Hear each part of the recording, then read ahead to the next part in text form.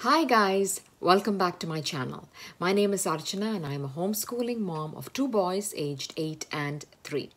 So in today's video, I'm going to talk to you about 5 tips for a successful homeschool day. Now this is again a collaboration with Abby from Rooted in Rest and Jessica from The Waldock Way, who are hosting a monthly show and tell series to highlight the uniqueness of homeschooling. So be sure to check out all the other videos in the playlist that I will link in the description box below. So before I talk to you about 5 tips for a successful homeschooling day, I want to preface this by saying that the amount of time that we as homeschooling parents spend in an academic designated space doing actual worksheets and academic work is minuscule compared to the amount of time that we spend with our kids just doing life or, being a parent, right? So I think that if you want to have a successful homeschooling career, it's important to focus on ourselves, on our self-care, on our learning, and also on our relationship with our kids. So I think this is sort of the foundation to having a successful homeschooling career and a successful homeschooling day, that our relationships with our kids is of utmost importance. And having said that, here are my 5 tips. My number 1 tip for a good homeschooling day is to start ahead. Now, this looks different for different people. Some moms really like to wake up very early in the morning, go for a run, get their workout in, get their bodies moving, do their daily devotionals. And some moms need to have a very detailed plan in action, right? And as far as I'm concerned, when I have done a little bit of meal prep, I'm a much more relaxed homeschooler. And now in my house, healthy eating is a very big priority, and lunch happens to be the most important meal. We sort of keep our peanut butter sandwiches for dinner. So I do insist on cooking my lunches. So when I have my chopped veggies or something simmering away in the Instant Pot, I'm a much more relaxed homeschooler. Now, I don't have a very, very detailed daily plan and academic goal as far as, our actual schoolwork is concerned, but I do follow a curriculum. So we just end up doing the next thing on the next day, and having a broad monthly and weekly goal gives me some sort of focus and direction. So my tip would be to start ahead, and whatever you need to do to sharpen your saw so that you can show up in the best way possible during that time frame within which you're homeschooling your kid, you need to go ahead and do that. If you need some amount of physical exercise, some amount of mental planning, some amount of spiritual, some alone spiritual time that will actually make you an effective person, that helps you show up in a better way, you need to just go ahead and do that. So the first tip is actually to sharpen your own saw, to fill your own bucket before you can show up as a homeschooling parent for your child. My second tip is to be fully present with your child during the time that you're homeschooling. So even if your child is working on something independently, like the pages of his math workbook or language arts, you just lending your presence by just sitting there without using your cell phone or even indulging in some sort of harmless activity like folding laundry, it speaks volumes to your child. You're not just counting the minutes until he will be done just so that you can check it off your planner. You're not just waiting for him to look the other way so you can whip out your phone and look in your social media accounts.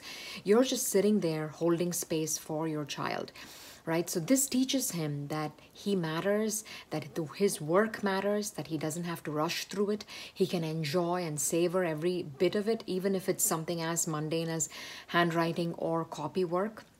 All of it is, sort of a veiled lesson of paying attention. Your child is learning, presence and the lesson of paying attention because you have given him undivided attention.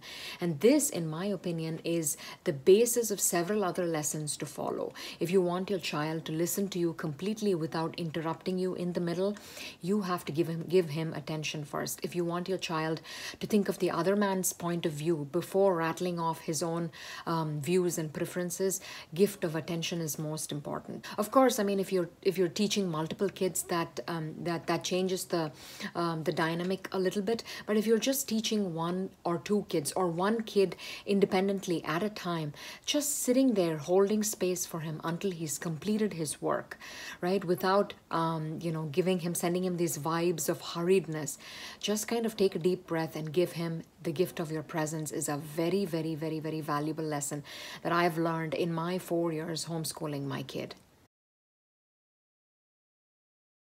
My third tip is to just sort of switch out the sequence of your curricula every few weeks or every few months, just so your kid doesn't feel like he's on this endless, boring hamster wheel of homeschooling, right? So Julie Bogart, I think she speaks of enchantment and magic in everyday homeschool, which in my honest opinion is very difficult to achieve. I mean, magic and enchantment does happen in homeschooling, probably more so than in public schooling, because we have the time and the space to provide that for our children. But on an everyday basis and consistently, that magic happening in homeschool is very difficult. And just lighting a candle is definitely, it will definitely set the mood, but magic is just not going to happen by, just by lighting a candle. But definitely by changing out the scope and sequence of your child's curricula every few weeks or every few months definitely is going to help shift things a little bit. Let me give you an example. For instance, math can be accomplished in many ways, right? So we know that a child has to be learning multiplication, addition with regrouping, a little bit of algebra, a little bit of geometry within the third and the fourth grade. So every single day doesn't have to be a boring worksheet-oriented math day. Right? So 2 days out of 5 can be allocated for actual workbooks, right? And 1 day could be a math game day that, you could reinforce the same concepts but use a game instead. And the third day could be a math story day where your child gets to make up stories, either write the stories down or to just narrate the stories, just to make sure that he understands the concepts right and to make it fun, right? To put in his favorite characters, to just sort of build a plot. Just a math story day. And the fifth day could be a math in real life day. Baking, cooking, measuring the angles of your house, measuring the areas of your house, or even just collecting all the coins in the house and counting them and then going over to the grocery store and putting them in the coin star machine. All of it is integrating everyday math into your math curriculum.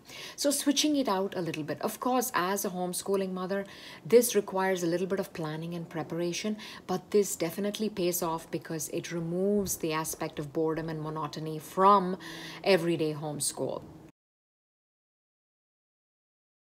Another way to break the monotony of everyday routine homeschooling is to indulge in a little bit of child-led learning, right? What is your child's interest as of that particular week? How can you enrich and nurture it? Will a trip to the library or watching a documentary help him feel listened to, help him feel heard, and help him, give him some agency in his own education?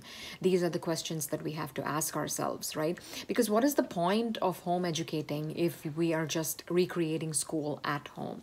So I think constantly asking ourselves, am I listening to what my child wants to know, wants to learn this at this particular time? Constantly being aware and cognizant of our children's current interests and learning styles and somehow integrating them into our everyday homeschool can really break the monotony. For instance, in my house, my son is a little bit of a science buff and he is a kitchen science experiment enthusiast.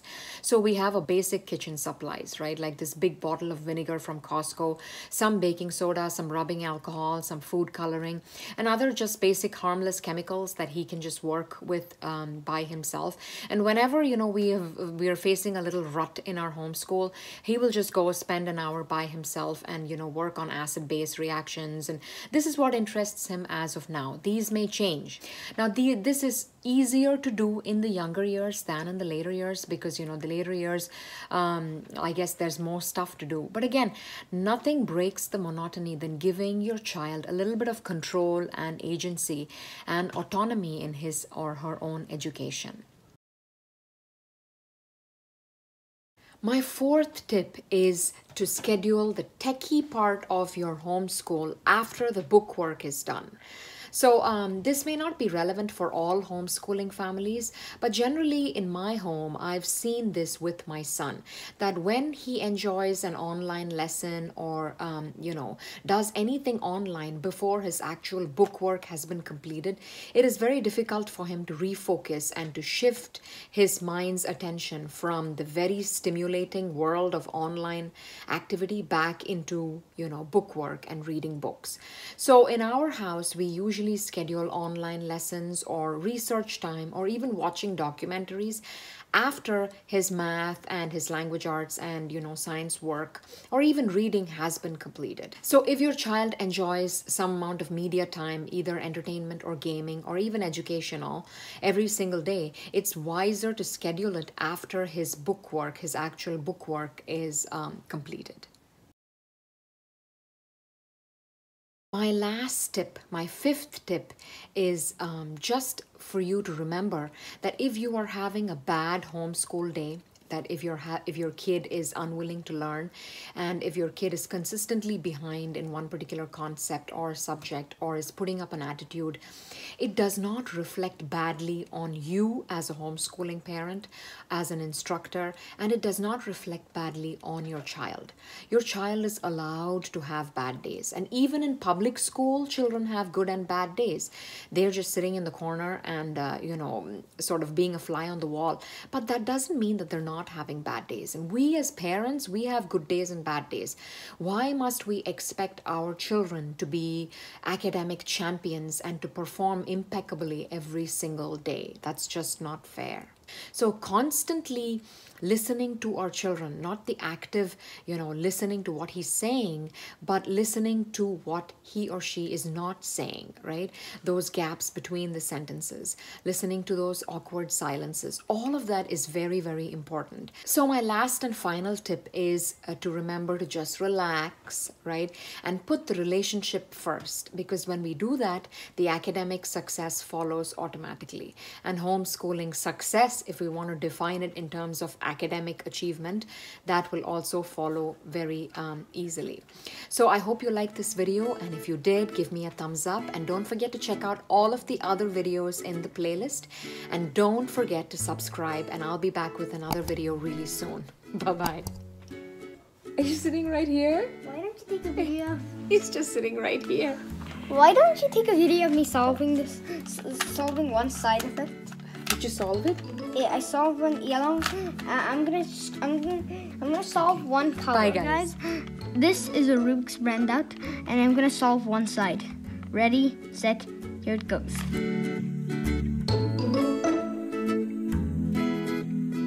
Ready.